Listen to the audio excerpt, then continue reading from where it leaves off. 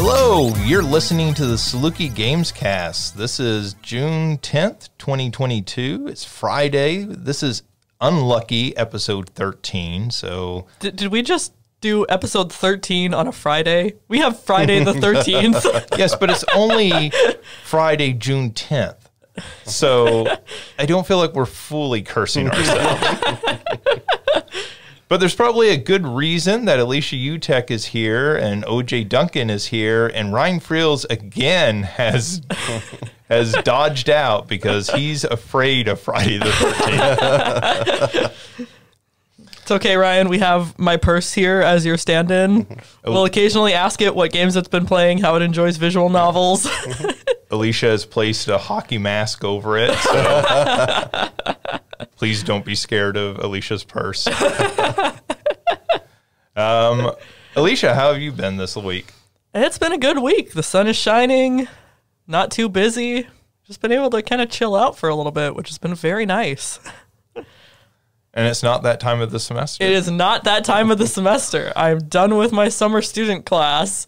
Great. OJ, how are you doing?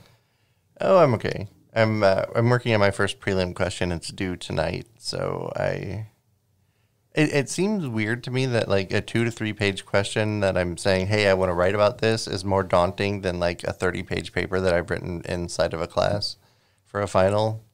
But yeah, I feel good about it. I should be done shortly after this, so I'll be okay. Well, until I have the next question due, which is in 2 weeks. It is that time of the semester for you. Yeah, it's that time of the prelims.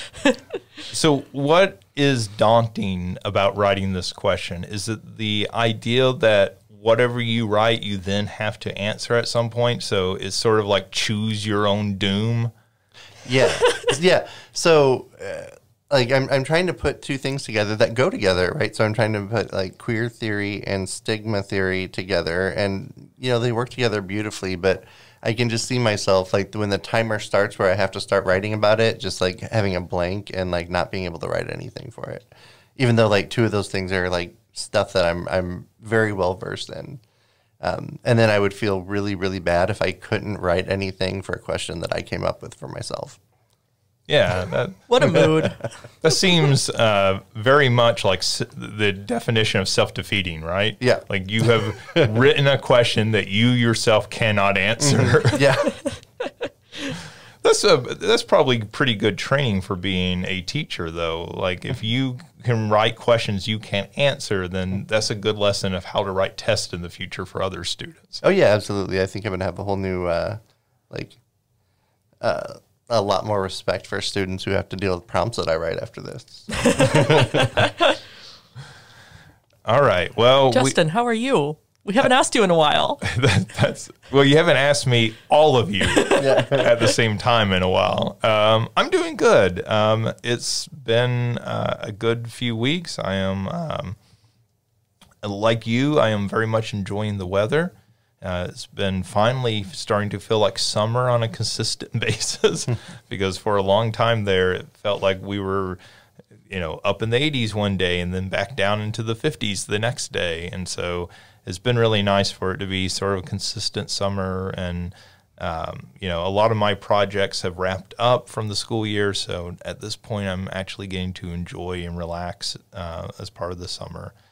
And, nothing too dramatic going on, so that's always good and relaxing. Well, except in video games, where it is the most dramatic week in video games, because this is E3, Summer Game Fest, whatever you want to call it, season? Time of year. Yeah.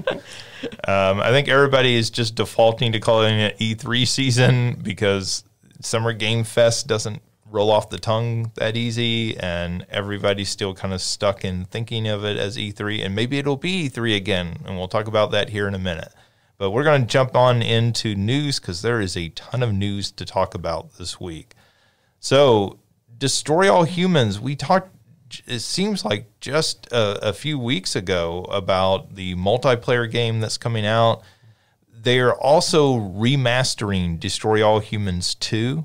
Or I guess actually this is a remake. This isn't a remaster. This is a complete remake. like they did with the original Destroy All Humans. It is called Destroy All Humans 2 Reprobed, which is a title. Both a terrible name and also like the most appropriate, I suppose. That's coming out August 30th. And those are okay games. Those are, entertaining diversions and everything. I don't think the Destroy All Humans games are great, but I did play the first one and enjoyed a bit of it. Alicia, I feel like this is going to be something up your alley. The director of the original Silent Hill film is out there talking about that he is working on a new Silent Hill film. He has written a script, and they're talking about making this movie, and it's apparently going to be a completely separate from the previous two films. Alicia, are you a Silent Hill fan? For some reason, I picture you as a Silent Hill fan. I've honestly never given it a shot. Oh, okay. I don't know. I don't like scary things. So... Well, what are you doing with your purse and that hockey mask, Alicia? Yeah, I think Silent Hill is one of those... There's a specific Let's Player on YouTube, Rowan Mithril, who has played all of them, and so I might be willing to watch his playthroughs, but just overall, it's one of those that I can appreciate how much everybody else loves it, but it's just not my vibe. All right. I'm going to say I do love the Silent Hill films. I think they were done really well, and also I'm a gay, so I'm obligated to be attracted to Pyramid Head in any way, shape, or form. So I'm looking forward to Pyramid Head's return in these movies.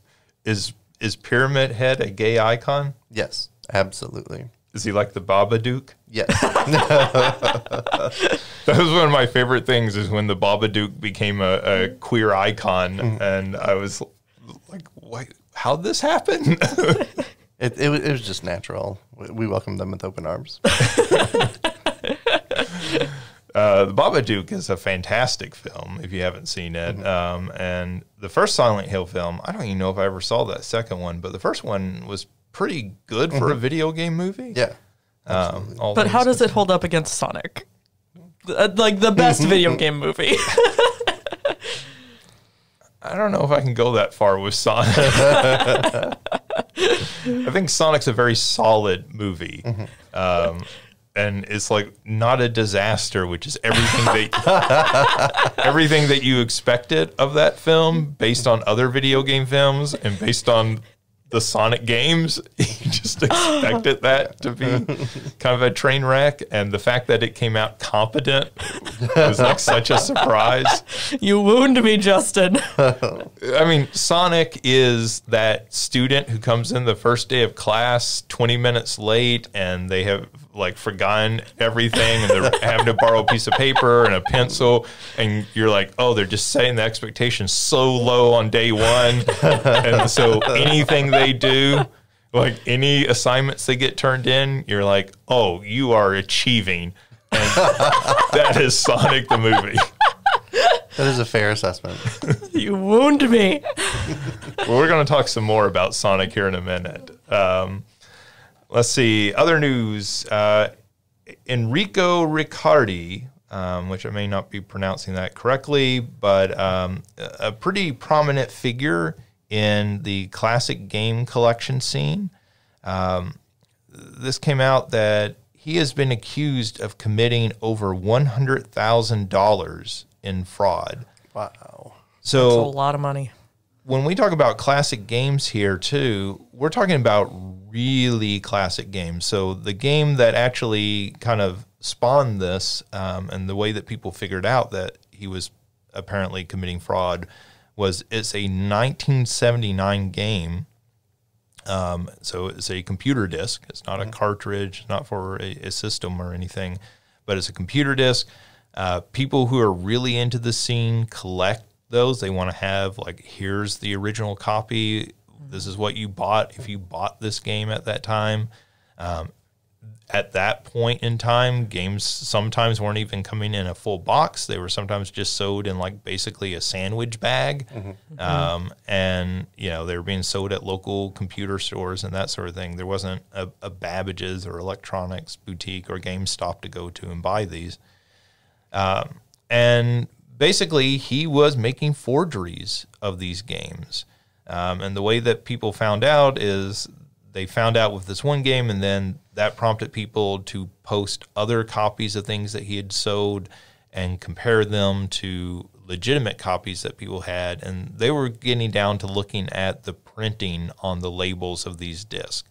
So they were noting that in some cases, the printing on some of these was obviously done by a modern printer because, you know, getting down to the dot pattern on it and everything, you know, whether there was the right dot pattern and that sort of thing on them.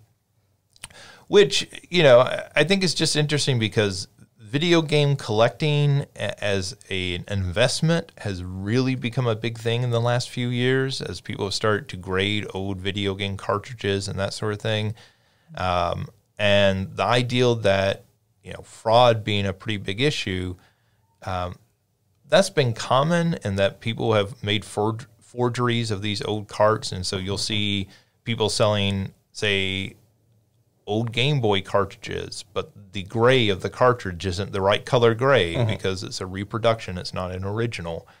You know, as the value of those investments goes up, obviously that's going to attract more forgeries, and people are going to have to be more careful about what they're investing money into. I would also say that, you know, this is a good reason why emulation is the only safe way in a lot of ways to play some of this old software. You know, you can't be sure what you're out there buying, and, you know, if you're going to invest, in this case, thousands of dollars, right? Why? Just to play some piece of software that, you know, at this point is 40 years old, and you can play just as easily after a few minutes downloading on your computer. So I am not pro-piracy, but I am pro allowing people to play things that they otherwise would have no ability to play. Let's see. In some positive news to balance that out, the Dragon Age Q&A team has voted to unionize. So this is the second Q&A team after Raven Software's Q&A team also voted to unionize. So this seems like a trend, right? Yeah, I hope it just keeps on snowballing and all of the QA people can get a union. Because I love Dragon Age and I love QA workers, so maybe we won't get so many horribly unreleased games if they have better QA, if they have better benefits as QA workers. Yeah, I mean, you're getting the lowest people on the totem pole, really, in the game industry. The QA people, these people have traditionally often not even been salaried workers or not full-time workers. They're brought in and they work for a short period of time and then are laid off. And this seems great that they're starting there. And then the hope is obviously, right, that it works its way up into more of the senior level developers. You know, unions protect people, and the video game industry has shown that it cannot protect itself. Let's see. Alicia, back to Sonic. This one is up my alley. Footage has been shown from Sonic Frontiers, the new Sonic game. In fact, Sega had a little show the other day where they showcased some of this, and then there was some footage on IGN and everything. You have been messaging us in our group on Facebook, quite excited about this. So let's talk about Sonic Frontiers. What are your reactions to Sonic Frontiers? You know, I have a lot of thoughts. I think because I've been following the IGN previews, and the first couple I was a little more iffy than I was hoping to be. Just the music does not match the tone, and some of it did look pretty underdeveloped. And then they had the gameplay preview with the person narrating who got to play like 4 hours of the game, and he was talking about, all of this footage and the version that he played was still a pretty early beta. So I'm hoping that that means that a lot of the kind of issues that people are having will be taken care of before the final release. I also really wish, because one of the things, regardless of the quality of gameplay or story in any Sonic game, one thing that always, always, always does well is the music. And every preview of Sonic Frontiers just has the same track.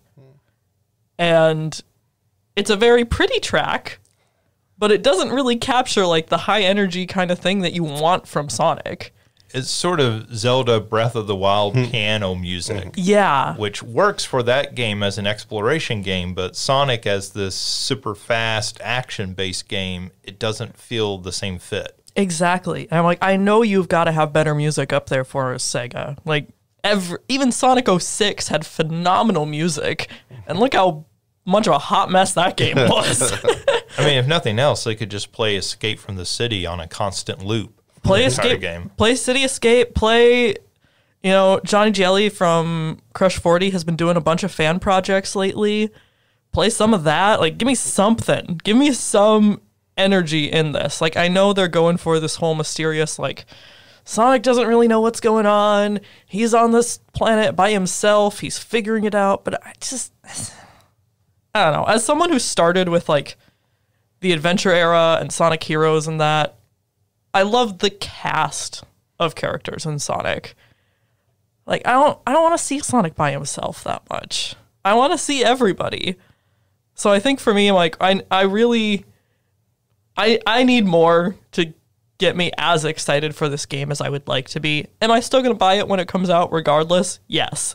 But I really am hoping that we get something more over the course. IGN's doing different previews of it all month long, so I'm hoping that we really get something to build the hype rather than just, oh, look how pretty the open zone playthrough is.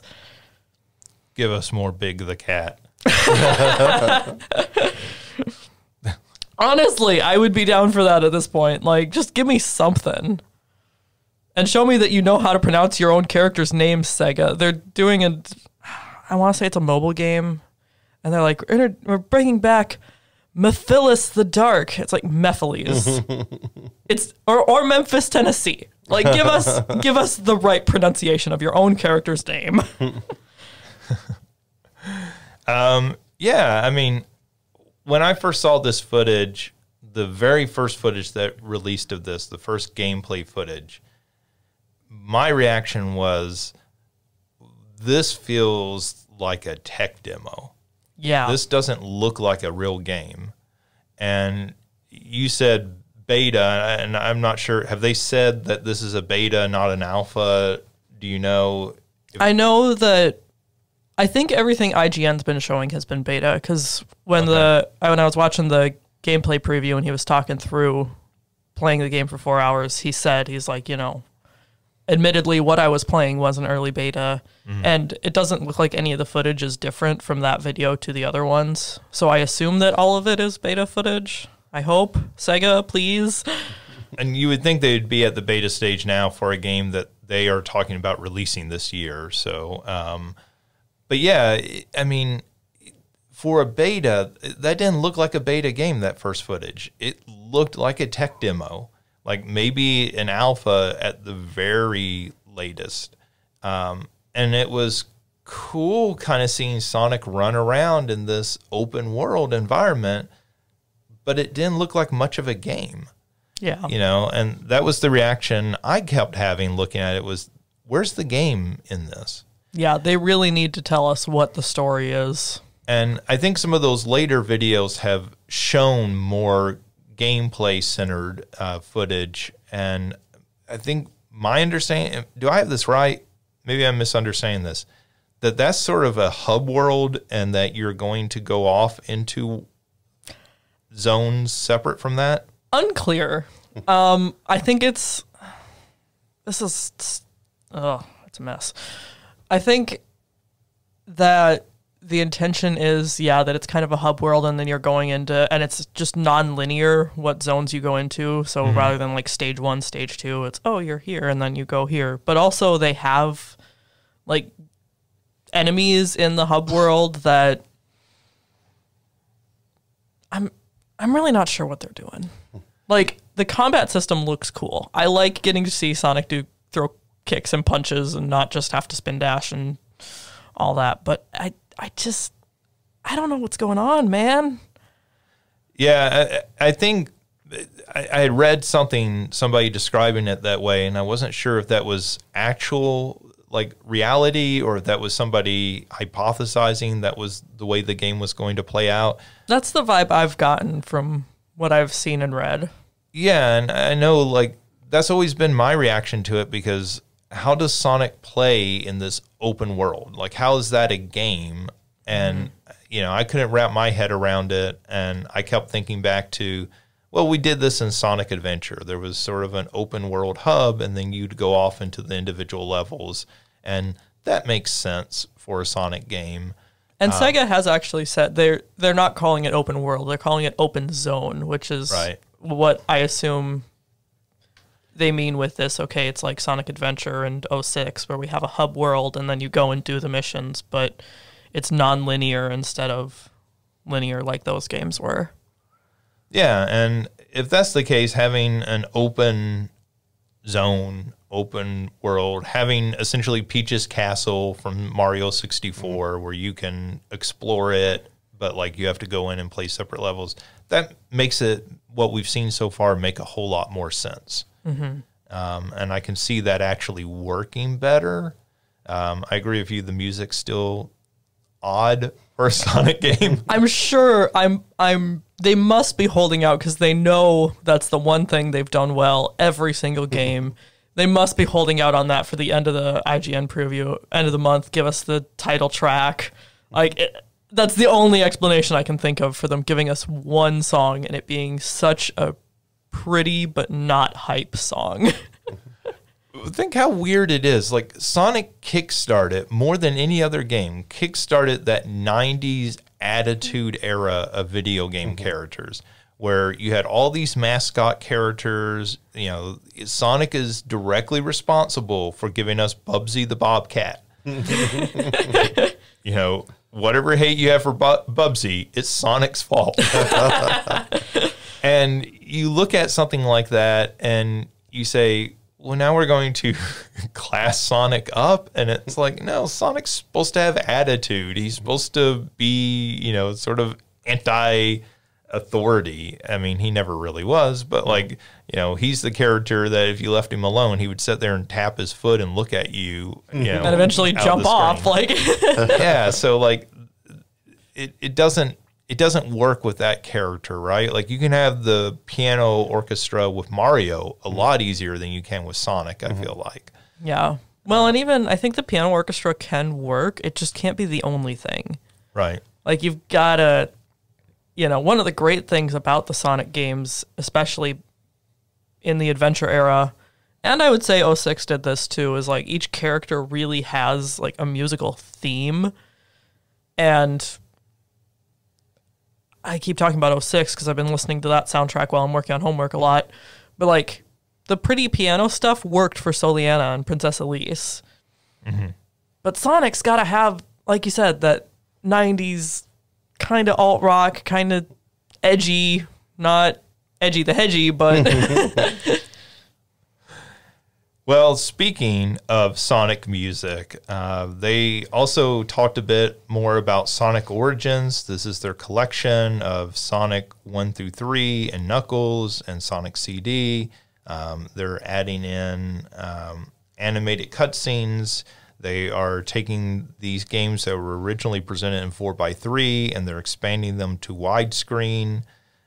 So all that's really cool. But one of the things that they did announce was that the music from Sonic 3 and Knuckles will be missing some of the original music tracks. Did they say why? Yeah. Well, no, I don't think they have officially stated why. People think they know why.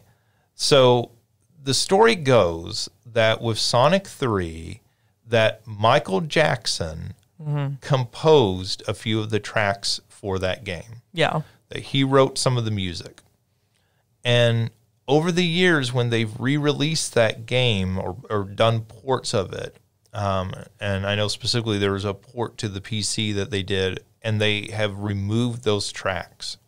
And apparently the tracks that they put into the game were always part of the game. And so the belief is that the Michael Jackson tracks were added in late into development and replaced some songs that had already been written, and they replaced those with the Michael Jackson tracks. And then now that there is some sort of hold up with the rights to the Michael Jackson tracks, and so they're having to remove those. Okay. I was wondering if it was the Michael Jackson tracks. Yeah, and so for clarity, these are original compositions, supposedly by Michael Jackson. This is not like some, It's not like they put Thriller into the game. Right. This is not Moonwalker for the Genesis, where there are like little chiptune versions of, Smooth Criminal. Yeah, Smooth Criminal and several of his other songs. So yeah, the kind of disappointing. And again, this is, Sega, as part of releasing this, is actually removing Sonic for sale on some platforms. Some of these old games, trying to encourage or force people into buying this new compilation. And again, this is one of the reasons we need emulation, so that we don't lose those original versions, because even if these might be better in a whole lot of ways, they are going to be lacking in some ways. Most people would not notice, however. So, most people will probably be pretty happy with these. Speaking of being happy, GameStop employees in Lincoln, Nebraska were not happy with their district manager, who they accused of being verbally abusive. And so they just walked out. There was an image going around online of this where they had posted a sign on the door that said, "Hey, we all quit. We're not going to continue to work in an environment like this," and shut down the store, which is, I think, again, kind of tying into this idea of unionization and the way some employees feel treated, particularly at these lower level jobs and everything, like your hourly GameStop employees. And so kind of interesting to hear. I think it's really, really good that the current state of employment is that people can get another job really quickly so they can walk out of jobs like this. Because everybody's hiring and saying nobody wants to work. But the thing is, nobody wants to work for crappy wages for an abusive person. I worked a lot of retail and fast food jobs, and I worked with a lot of abusive district managers. It's almost like a meme. Like there's going to be an abusive district manager. So I wish that the job market had been such as I could just walk out on a job with an abuse. I mean, I was fired by an abusive district manager at one point too. So I wish I'd been in a situation where I could just walk into another job too. It wasn't in Lincoln, Nebraska, was it? It was not. Okay. Probably not the same abusive district manager in this case. So it was a district manager for Blockbuster Video. So he's out of a job now. Yeah, so he might have moved over to GameStop. Yeah, you never know. Been out of a job. Here in town, here in Carbondale, Illinois, where we record and all of us live at least part of the year, the local Starbucks is actually trying to unionize right now. So that's been going on at several Starbucks around the country. Apple stores have been trying to unionize, different stores around the country. So, yeah, I think all of this is because for the first time in a very long time, the power is on the side of the retail employees, because there is such a need for workers, right, that you can easily quit and go, a block down the street and get another job. And, being not enough workers is not good in the grand scheme of things, but like this is the silver lining of it, that it is maybe giving employees a chance to change things hopefully for the long term. Let's see. Nintendo is reportedly working on a sequel to 1-2 Switch called Everybody's 1-2 Switch, which is an odd title. It is supposedly going to support up to 100 players at once. The way that this is supposedly going to be done is apparently the Jackbox games were part of their inspiration. So some of the games will allow you to interact and play via your cell phone. It is apparently in development hell. Now, this is all reported. This is not anything official coming out of Nintendo. Apparently, the game is complete, and the people who have tested it have told Nintendo it is really bad. And Nintendo is in a position of, do they release a really bad game at $60? That is probably going to, create some backlash against them because this is a bad game and people aren't going to be happy with it. Or do they spend more money to further develop this and maybe turn it into something good, but it's already a sequel to a game that a lot of people weren't looking for. Even people who liked 1-2 Switch weren't exactly calling for a sequel to 1-2 Switch. Yeah. Right. So this is kind of interesting because we don't hear these sort of behind-the-scenes details before a game like this gets released that often, that early testing of it is negative and that the company doesn't know what to do with the game. And Nintendo's usually really good with not releasing bad games. Well, I mean, not necessarily not releasing bad games, but like making sure that a game is fully developed before it goes out. Yeah. So I'd be surprised if they let it go out when it was testing this bad. Yeah, like not every Nintendo game is great, but usually there's a certain level of quality we expect out of a Nintendo game. And I say think usually it's not like, okay, we have to wait for the DLC to be able to play an actual finished game. Right. And I think that's the issue that they're running into with this is that it is not even up to the lowest Nintendo quality. Whatever that is, a Pokemon game. Justin, you're just coming for me today. I'm just kidding. The Pokemon games are generally, I'll say, a Pokemon spin-off game because the mainline Pokemon games are usually very good. Some of the spin-off games are a little bit more shady. But the mainline games are usually at least quality products, right? Like, even if they don't fully land always. Speaking of not fully landing, Blizzard has released Diablo Immortal. This is the portable Diablo game. It was originally developed for cell phones. They have made a version that also runs on PCs because, hey, we're not getting Diablo 4 anytime remotely soon. And it is officially their lowest Metacritic rated game ever in the history of Blizzard. That's not that hard to do because Blizzard has a very good track record historically with their games. You have to remember, this is Blizzard. This is the people who make World of Warcraft and the original Warcraft series and StarCraft and the Diablo games, like some of the most classic video games in history. But still, this says something. This game is very divisive right now. So, I've read so much about this. I'm so angry at this. So when Diablo 3 was originally coming out and they said they were going to do a real money marketplace, I was angry. And I wasn't going to buy Diablo 3, but then they made it so it wasn't like super game changing. But this, I've heard different stories about to be fully geared up, you have to spend like $50,000 to $100,000 on a mobile game. Yes.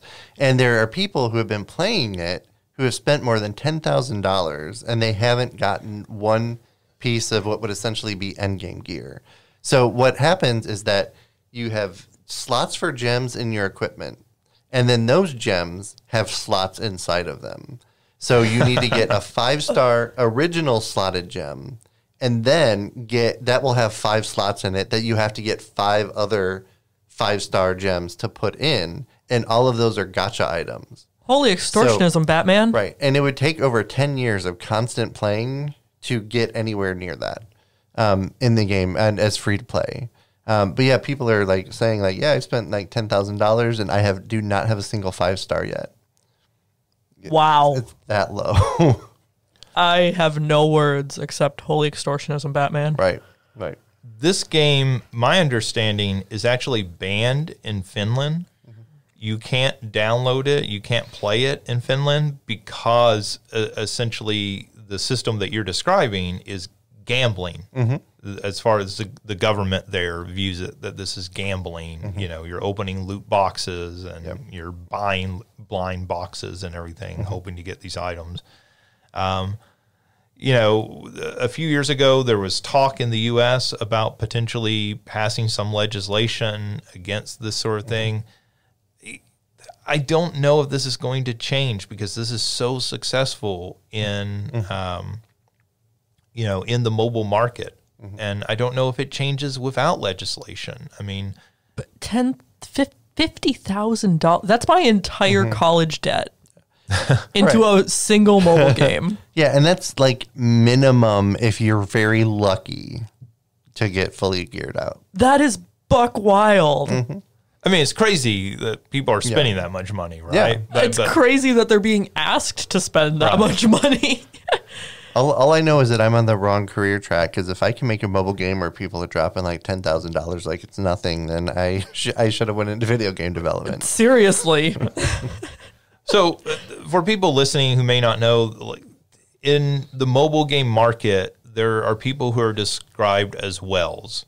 And that is who these people are, who are dropping thousands of dollars, right? And the idea is that we need one well because there's going to be 50 of you who don't put any money or put $2 or $3 into it.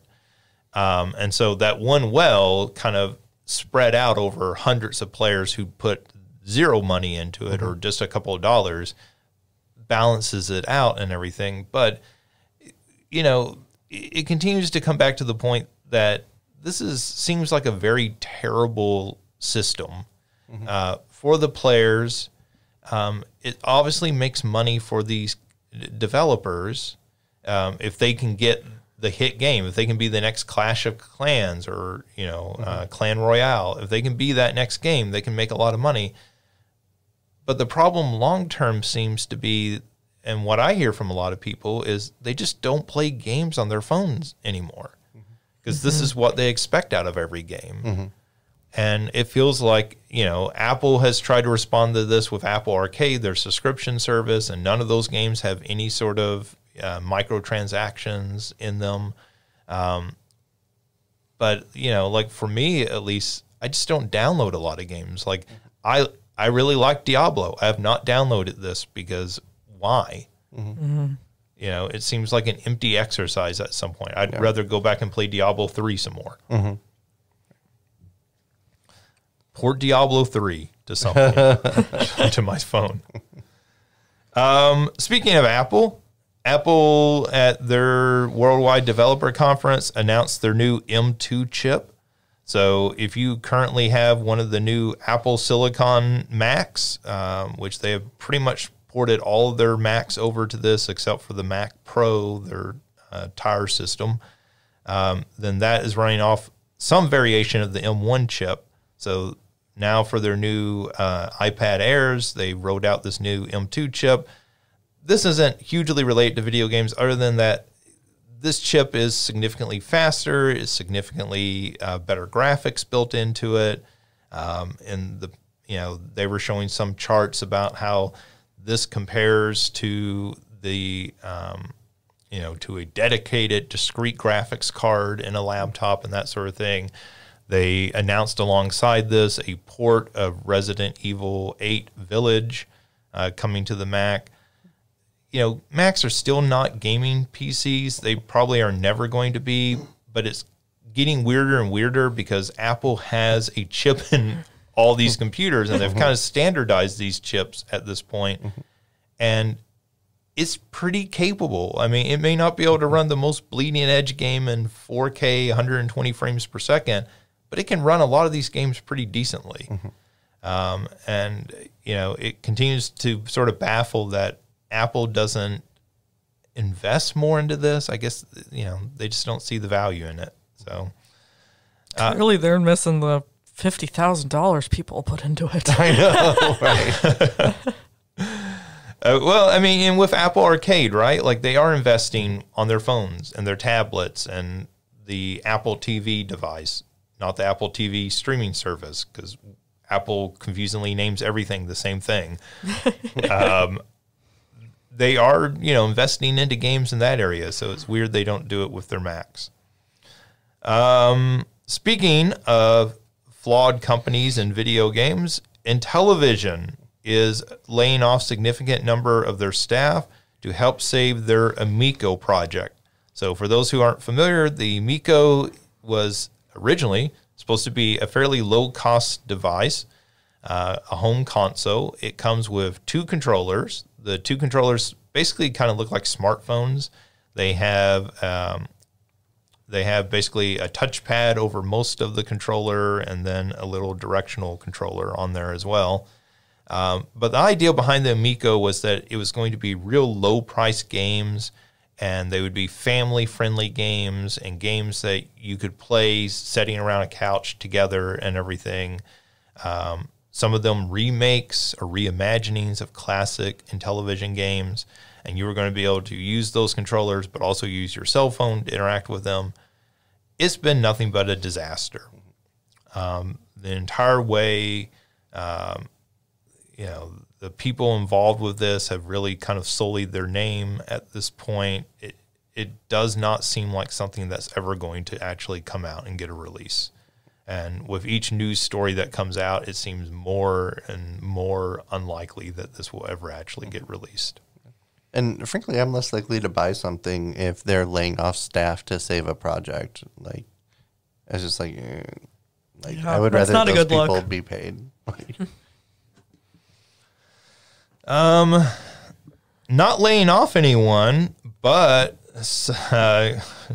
kind of letting things kind of slow down and come to an end in development. EA is abandoning Battlefield 2042 development. This is the newest Battlefield game that just came out last fall.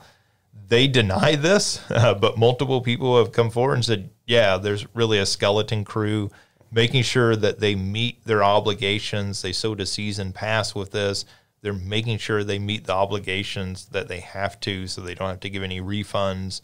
But they are basically abandoning this game and moving the resources over to the next Battlefield game, trying another shot at this. That's sad for the people who bought that game and invested time and money into it. The flip side is the Battlefield series was once a really, really good game series, and it would be nice to see them actually get one right. Mm-hmm.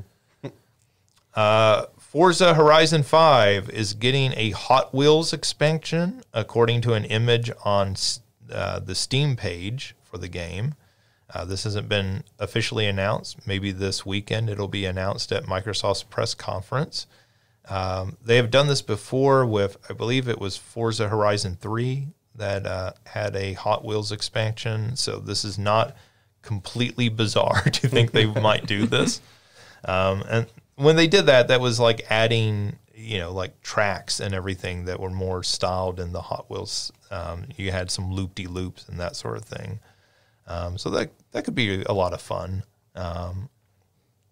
God of War Ragnarok has reportedly been delayed to 2023. This is maybe the least surprising news in the world. Another game getting delayed, another big game getting delayed. The only thing that makes this a little weird is they were out there a couple weeks ago showing the accessibility features for this game, showing some of the ways to make it more accessible for players who might have different disabilities and everything.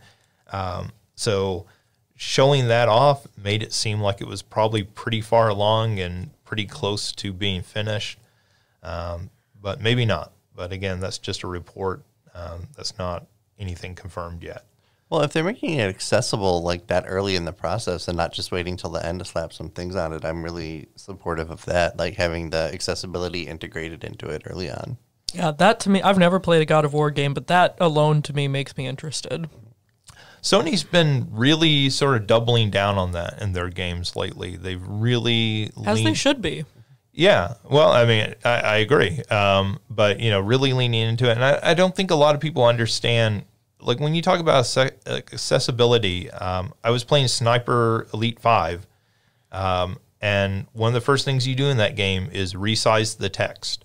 It says, hey, is this text readable for you? And, you know, it's not just that. It's, you know, color blindness for a lot of people with games and like offering multiple color blindness settings because not a single setting works for everyone. And, you know, there's all sorts of different things that people come to these games that have different disabilities. One of the classic ones for the God of War games is in the original God of War games, when you open treasure chests, you had to repeatedly hit a button.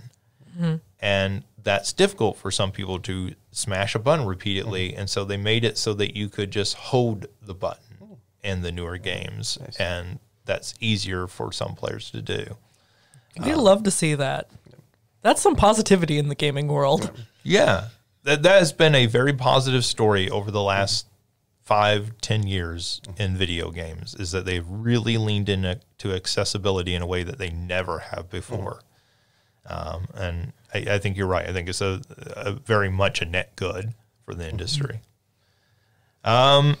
This just made me kind of happy because it's kind of a goofy thing. They're releasing a Bill and Ted's Excellent Retro Collection for the PlayStation 4 and 5, Switch, and PC. No Xbox version as of now.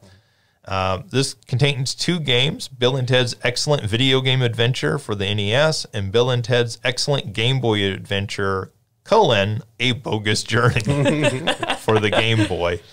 That's just kind of cool and fun, and, you know, that's nothing I ever expected to see.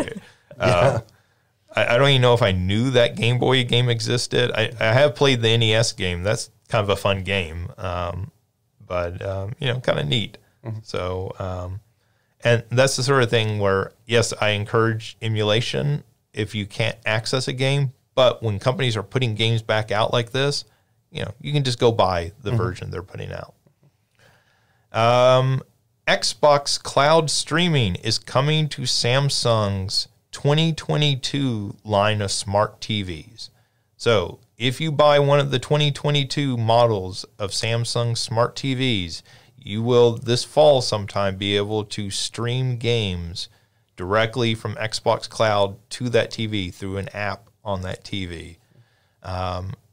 You know, we've talked before about a month ago about them selling a little device that would plug in like a Roku stick.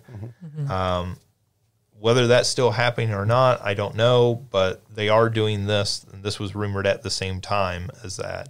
Obviously, not everyone has a smart TV. Not everyone has a Samsung TV. Not everybody has a Samsung TV is going to go buy a 2022 model. So they need to do something more than this, but this is a good first step. Well, like we have a Vizio, and I think we're getting close to needing to buy a new one. And this would switch me over to buying a Samsung TV, I think. Yeah, I mean, if you can just buy a controller and, you know, Bluetooth connect it to your TV and start playing some games, this seems really, really cool on their part. Xbox is also launching something called Project Mooncraft. Project Morecraft, which is to bring more demos to Game Pass Ultimate. Companies in return get lots of analytic data back about who's playing the games for how long and everything. This seems like their effort to compete with Sony, who is also, as part of their new PlayStation Plus top tier, is going to offer game demos. So this just seems the same thing. And if you're going to make a demo for the PlayStation version of your game, why wouldn't you make it for the Xbox as well? I say that as if I'm a game developer. I have any idea. I would think if you're making a demo for one, it would be pretty easy to make it for the other system, but what do I know? The ESA plans that E3 will return in 2023 as an in-person event. At the same time, Summer Games Fest has also said next year they will have an in-person component. So this should be interesting. who wins this? Summer Games Fest has established itself during the COVID period as the dominant game announcement format. But obviously E3 still has the name recognition because we are still calling it E3 season. Yeah. I think it'll be interesting. That might be the first time that I really pay attention to everything as it's happening. You know, I've usually been like, okay, I'm going to wait till the IGN articles come out to notice what games I actually am interested in, but I enjoy competition, so I might actually pay attention to both that time and be like, okay, who's doing better? Well, and the two competing against each other can't probably hurt, you know, at least in the short term. Maybe if they try to keep this up over the next 10 years, maybe that is a problematic. But at least in the short term, maybe it makes them both get better. And this is not something we normally cover. This is more around personnel, but I think this is kind of interesting and added in here late. Jeff Gerstmann, who is a very well-known figure in the video game journalism area, has been covering video games for basically 30 years now, was one of the early people covering video games online, at least professionally getting paid for doing it. He worked for GameSpot, the video game website. Very famously got fired for refusing to edit one of his reviews of a game, Kane and Lynch 2 specifically. He refused to edit that in order to please an advertiser. He was fired from GameSpot.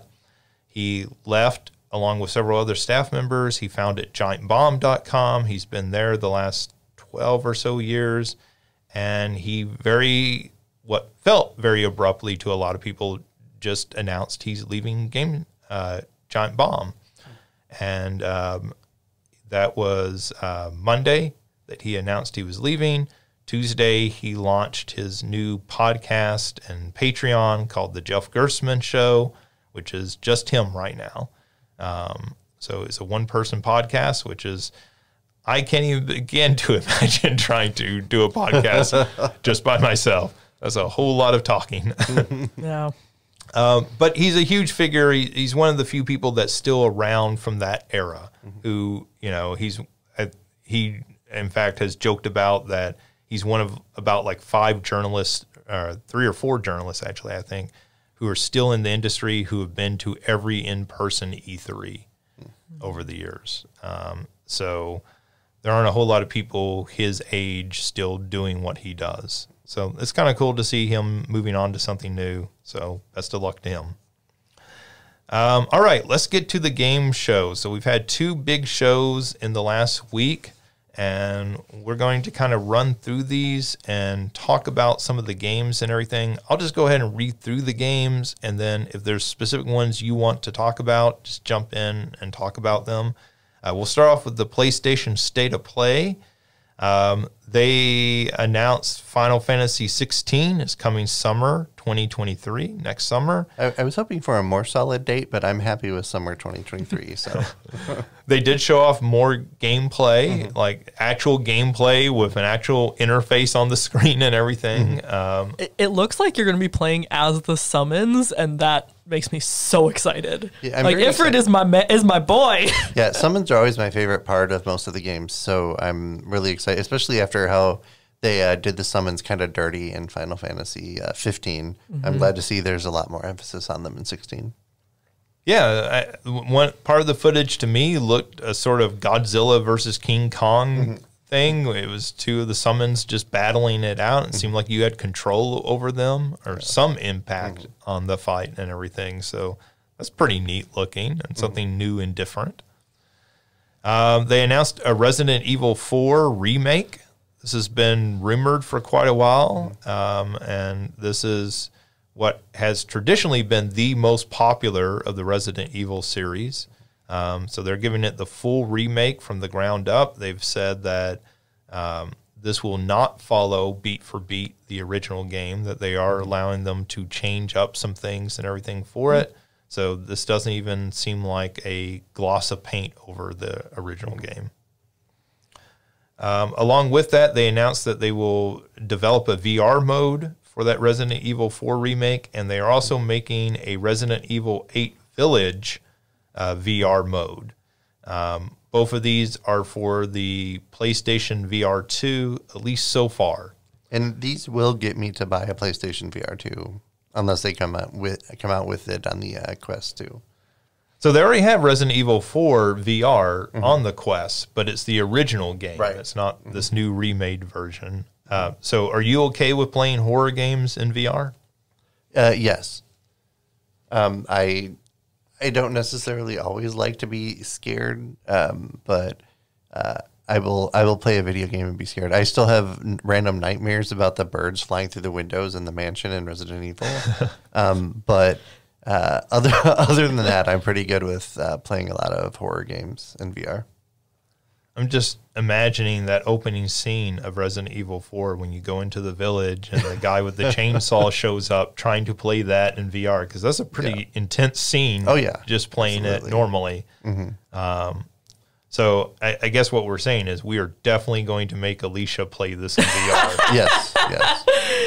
Oh man, no! I will take a hard. I'll go update the controllers while you all play that. Hey, let us know if you want Alicia to play Resident Evil 4 Remake in VR by emailing justin.young@siu.edu. I think we totally need to do that for Playing for Pets next year. People can pledge amounts of money, and then how could she possibly not do it for the... I will update controllers all day long.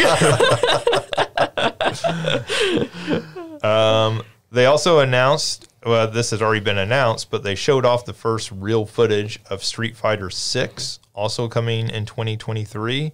And the most interesting part of this, to me at least, was they showed a sort of open world mode of this, where you're going to be walking around Metro City, which, for those who don't know, Metro City is the city in the game Final Fight. So that's the city that you're trying to save in Final Fight and everything. And they're showing you walking around in a fully 3D Metro City, and you apparently just walk up to guys and engage into a fight, and it transitions As one does. into the sort of side view that we're familiar with Street Fighter. That just looks kind of cool, and it looks like a fun way to, you know, make that game maybe more accessible. You know, Street Fighter, we talked about this earlier when this was announced, that Street Fighter 2 was such an accessible game. It was a game that everyone played, even if you weren't good at it. I was never good at it. I could kind of play Chun-Li decently. But like over the years, those games have gotten so technical and so challenging that I just felt completely lost in them. And this kind of makes me interested in it again. So good on Capcom, because I didn't know that anything would make me interested in a new Street Fighter game. Other VR game, Horizon is getting a VR game called Call of the Mountain. This looked pretty neat. I don't have a whole lot more to say about it. I don't know if this also interests you, OJ, when you're looking at the VR. Yeah, definitely. So I haven't played the Horizon games yet. They're on my list to play. But I think they look like absolutely solid games. So if I'm getting the PS2 VR2, then I might as well be getting this game too.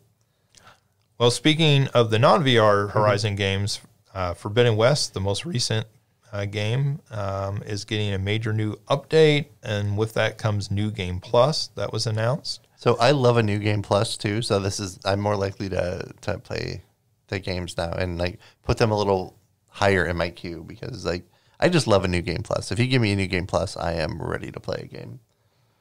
This reminds me a lot of kind of what Nintendo has been doing with their recent games, where it feels like they hold some content back so that they can get that news bump by releasing something new. They've done this with, I know the tennis game, was it Aces, where they released some new characters like months after the game had come out. Maybe they were actually developing those, but it also felt like maybe they were just holding a character back so they could kind of push it out. This kind of feels the same way. Like, well, maybe they had started development of this mode and they just couldn't get it in by the time of the release. But by pushing it out, it's getting that extra bump in the news and everything. And that's good for the long-term viability of these games so that they don't just disappear. Horizon Forbidden West had the terrible misfortune of coming out, I think, like a week before Elden Ring. Yeah. And it just kind of got buried in the news cycle.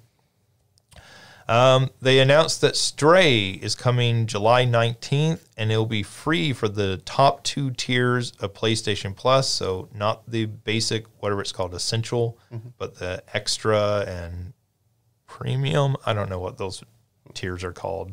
This makes me so sad that we don't have Ryan here today. And I believe you mean it's coming out for the plus.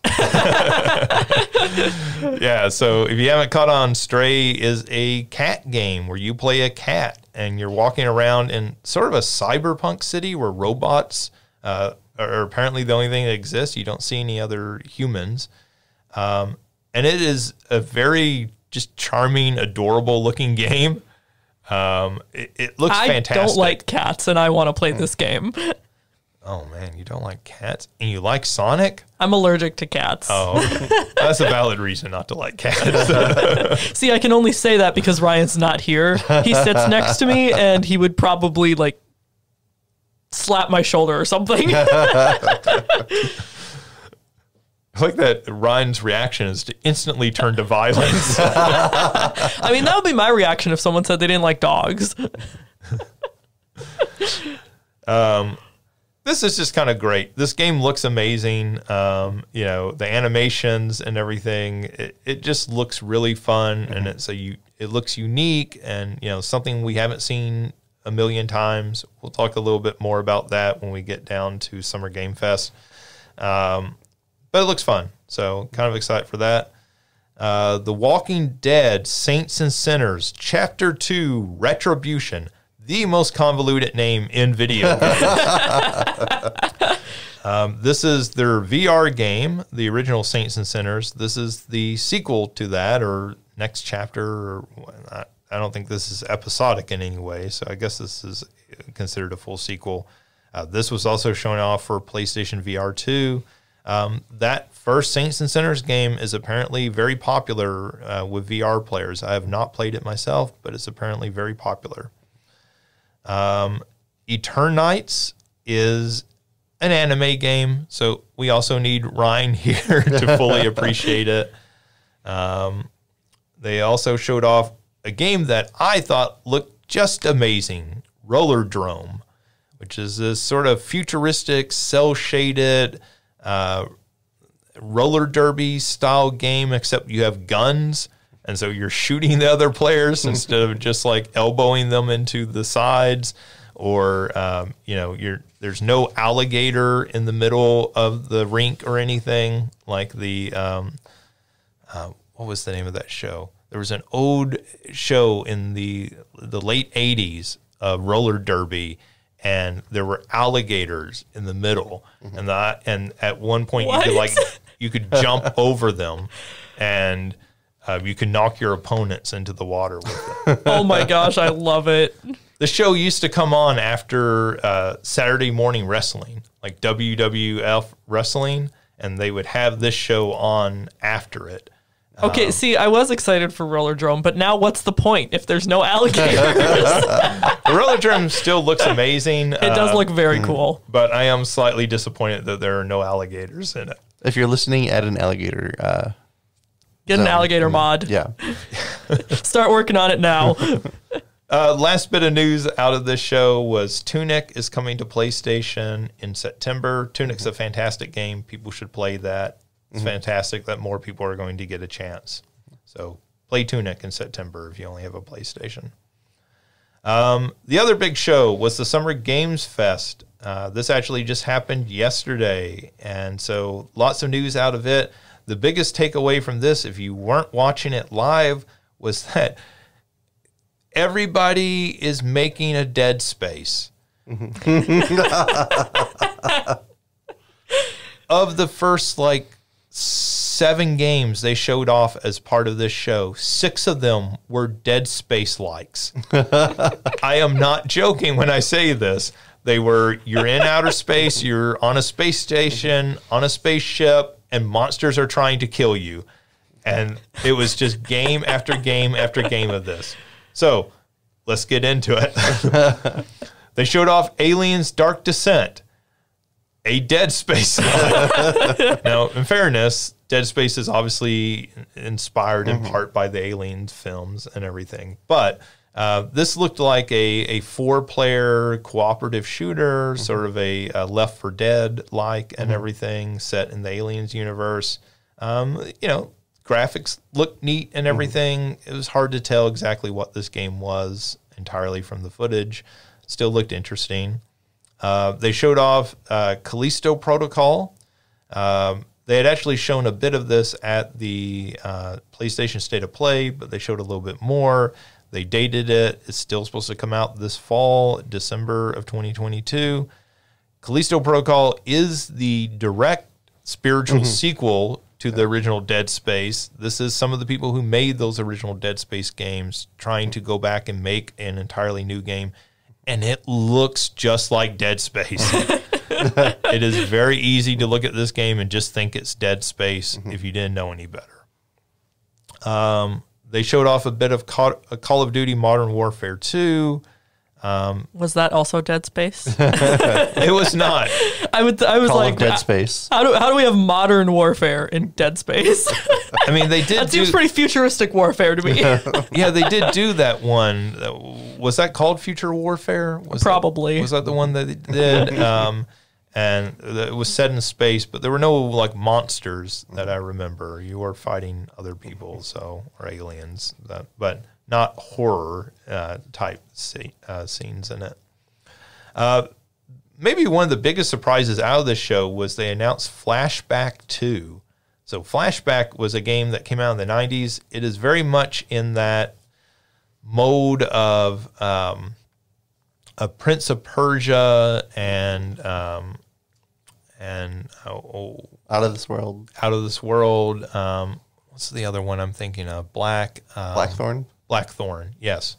It's very much out of those modes of 2D levels that you're having to get through and everything, and super highly animated.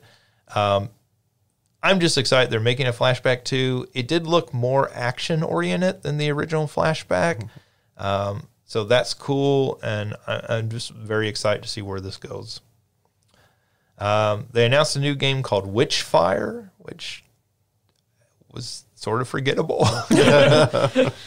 Too much Dead Space. 7.8 out of 10. They did show off a game called Fort Solace, which is a Dead Space-like. They showed off a game called Routine, which has been in development since at least 2012. And that is a Dead Space-like. They announced an expansion for Outriders called World Slayer. Fall Guys, they showed a brief trailer, kind of just announcing again that it is coming to basically every platform and it is going free to play. So if you have missed out on Fall Guys previously, Fall Guys is a fun game to play. I did not stick with it long term, but it's really fun to play. It's very much the sort of most extreme elimination challenge, Takashi Castle, you running through obstacle courses and getting waylaid. Wipeout might be another good example to compare it to. They announced Stormgate and showed a CG trailer kind of for it. Stormgate is the former Blizzard developers trying to make sort of a spiritual sequel to Warcraft and StarCraft. They showed off High Water, American Arcadia, Goat Simulator 3. Which is a Dead Space clone. Well, I mean, from the trailer, it was very much aping Dead Island 2. It was a parody of the Dead Island 2 trailer. So not Dead Space, but still dead. Yeah, still dead. and kind of, if you're wondering at home, because this was my initial reaction when I saw this game get announced, was there a Goat Simulator 2? No, there was not. That was my next question. I was wondering about that. I was like, I remember Goat Simulator, but I don't remember 2. Mm-hmm. It felt like something they might have just pumped out and you just totally missed it, right? Yeah. And no, they never made a Goat Simulator 2. So kudos to them for just jumping straight to 3. That is such in the spirit of Goat Simulator chaotic energy. That is a good sort of airplane, Naked Gun type joke. Like, we're just going to skip and go straight to part 3. Actually, that's a Spaceballs joke, isn't it? Yeah. Yeah. I was getting the wrong film series there. They showed off some more of Marvel's Midnight Suns. This is their card-based sort of strategy game. Yeah. I want to be excited for this game. It looks so cool. I love how customizable your character is. I love that you get to just hang out with the heroes and like build up your friendship with them and all that. But the fact that it's a card-based game, I can't. I don't enjoy card-based games. Like, I really want to buy it and play it just for all of the rest of it, but that makes me feel like I might just have to watch a walkthrough of this one. Yeah, I mean, when this game was first announced, it got a very negative reception because it was card-based, and then over time, they kind of just disappeared behind the scenes. Supposedly, as part of that, they were trying to hide the fact that it was card-based. And like by making them maybe not as clearly cards and making it more like, look, these are just abilities you can use. Well, and when you watch, they did a cinematic reveal trailer and that shows nothing of the card-based gameplay. It's not until you go watch the other stuff that you see. Like I remember playing the Marvel's Ultimate Alliance games with my sister and just having a blast with that. And I want that back. And this could be that. Have you played Ultimate Alliance 3 on the Switch? I have not. Yeah, so I feel like that's the game a lot of Marvel fans want. They just want another one of those, right? Like, I don't know how well that sold on the Switch, but I feel like that's the game a lot of Marvel fans just want. Yeah. Like, just a kind of simple pick-up-and-play action game. Pick up and play. Give me, like playing the original one on the Wii, you had different combo attacks depending on which characters you were using. You got to run around. And so, like, I really want to be excited for Midnight Suns. And, like, the cinematic trailer looked amazing.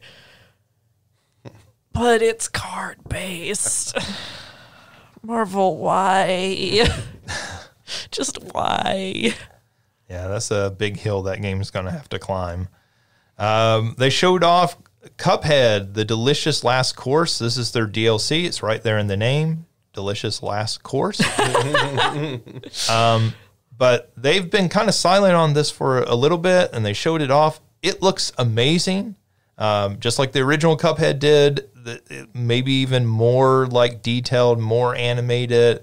This seems like maybe they could have just done a full sequel instead, and maybe that's what this ends up feeling more like by the time it comes out and everything.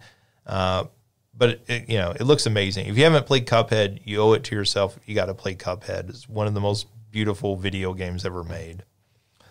They announced a game called Neon White, which is sort of an anime cell shaded. It looked like it was Time Attack based. They showed off Midnight Fight Express, which I thought looked amazing. Sort of a beat 'em up, sort of a 3/4 overhead beat 'em up, but with lots of action, lots of different animations, lots of different moves and everything. Just looked great. Looked over the top and fun. I'm really excited by that.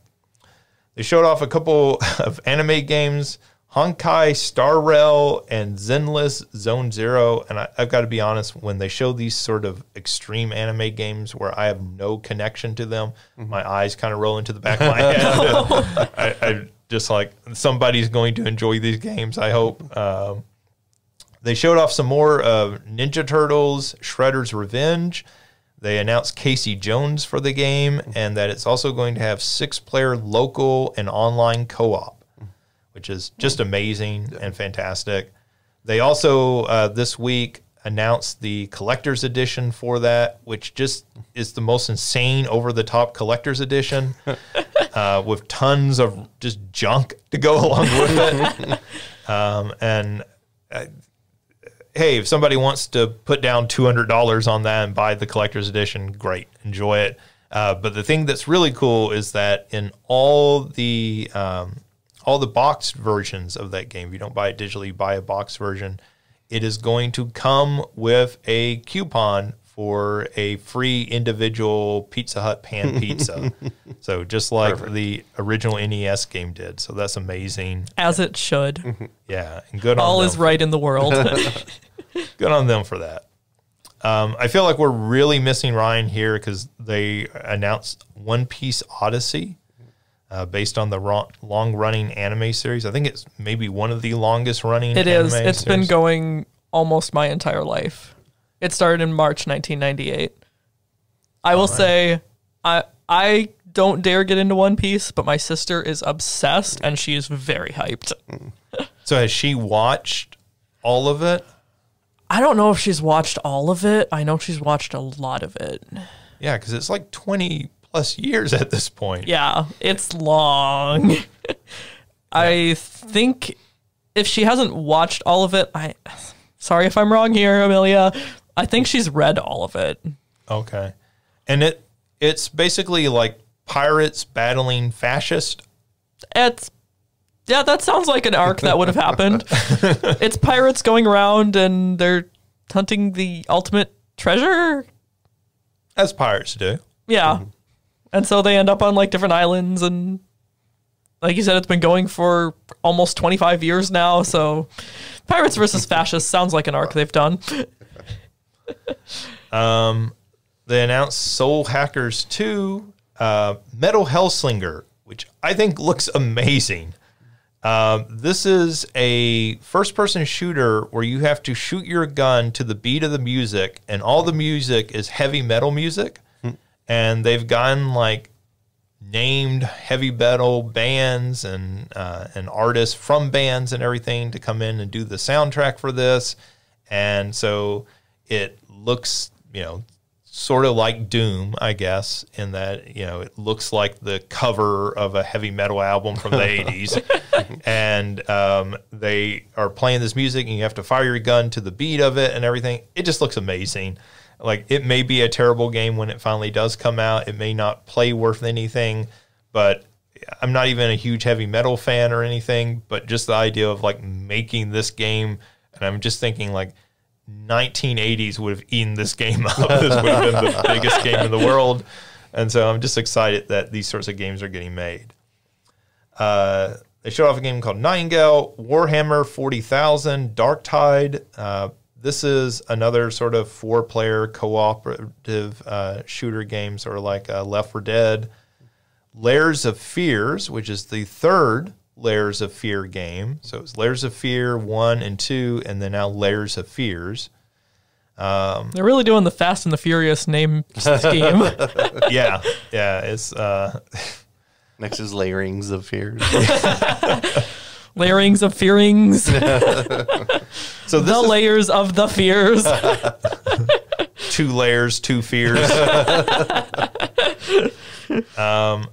Yeah, so this is from Blooper Team. This is the team that was rumored to be working on a remake of some of the Silent Hill games, of Silent Hill 2 specifically. So it's unclear if they actually are working on that, or if this is what they're working on, or maybe they're working on multiple games at the same time.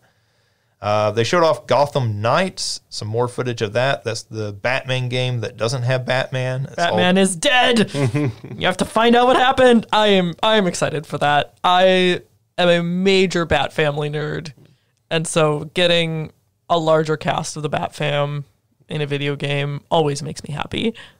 So have you seen the CW show that's coming out next year, also called Gotham Knights? I have watched the trailer. So these two are not related, but they basically have the same premise to some degree in that Batman's dead, except in the TV show, instead of the game where it's Batgirl and Robin and Nightwing and was it the Red Hood? In the TV show, it is Batman's son, and then also the children of his various villains, like the Joker's daughter and some other characters are there, and they have to team up and figure out who killed Batman. It's going to be interesting.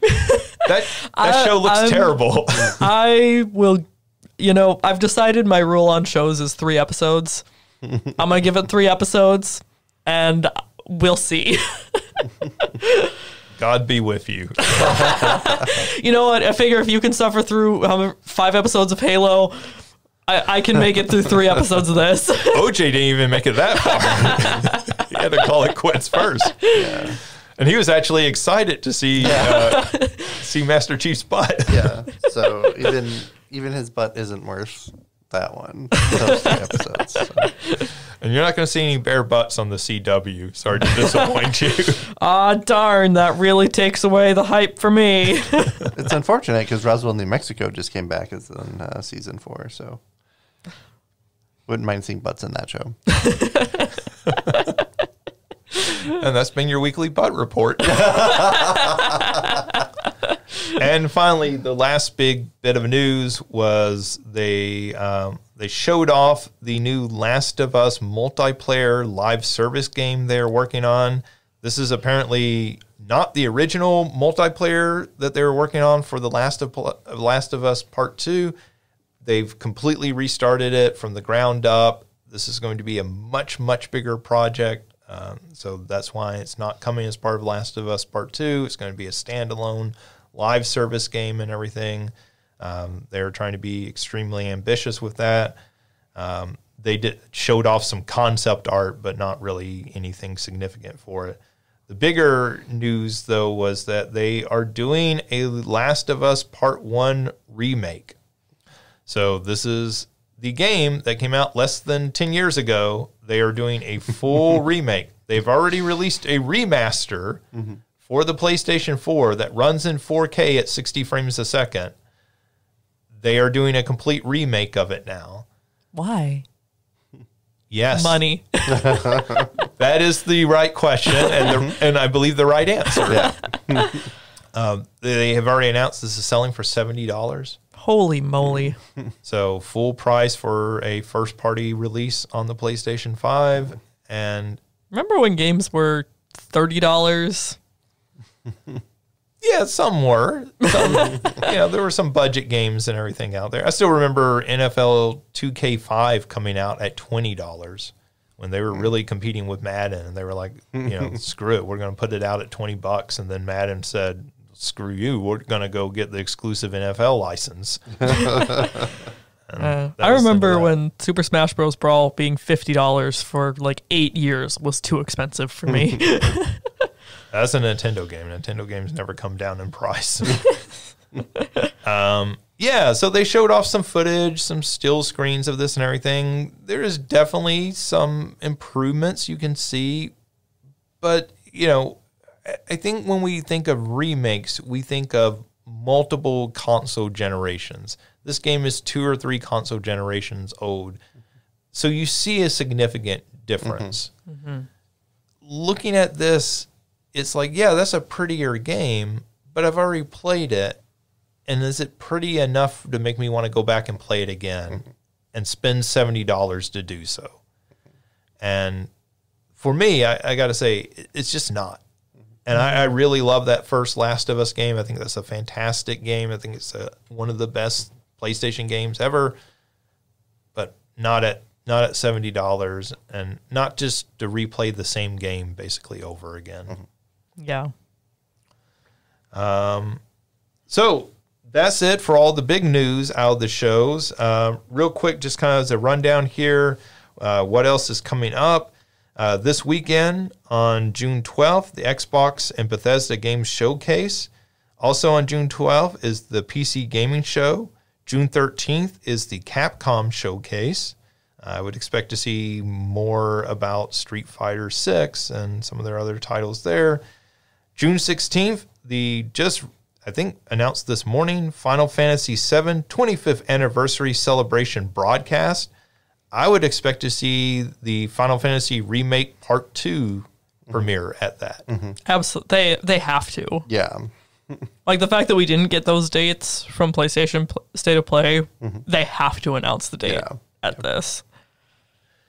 And then finally, June 21st, the Multiverses Pro Player Showcase. This is the new Warner Brothers, Smash Brothers like, with all the Warner Brothers different characters, Shaggy and Superman and all sorts of characters are in that. I don't know if this is a tournament or exactly what this is. I assume they'll announce some new characters coming to that game. It's out right now in a closed beta, so I would expect that we'll see some announcements coming for it. That's it for news for today. We're actually going to cut the show a little short compared to what we normally do because we just had so much news. We have already gotten into about an hour and a half of the show. And, you know, as we said, this is E3 season. There was just a ton of news. Probably for our next episode, there will be slightly lesser news, though I imagine we'll be talking a lot about that Final Fantasy VII Remake if it does indeed show up. But we'll try to get back to our normal format. But we did want to kind of like at least talk about, you know, everything that's happening this week because it was a ton of news happening. It'll probably be a couple more weeks before we're back with another episode. Remember, it's our summer break and everything, so we're kind of going on a more infrequent pacing and everything for these. But thank you for joining us. Thank you, Alicia and OJ, for joining me as well. If you have comments or questions, you can send those to justin.young@siu.edu, and we'll try to read those if we can on the air. And then, you know, you can check out salukigames.com. You can find all of our old episodes on there, as well as finding some different videos. There's a video up there of us playing the new Rift Tracks game. There's some student projects looking at the history of different game franchises, including OJ's on the history of Final Fantasy. There's one on Call of Duty, another one on The Legend of Zelda. So there's some cool content up on there as well to engage with. But thank you for tuning in, and we'll be back soon with another episode.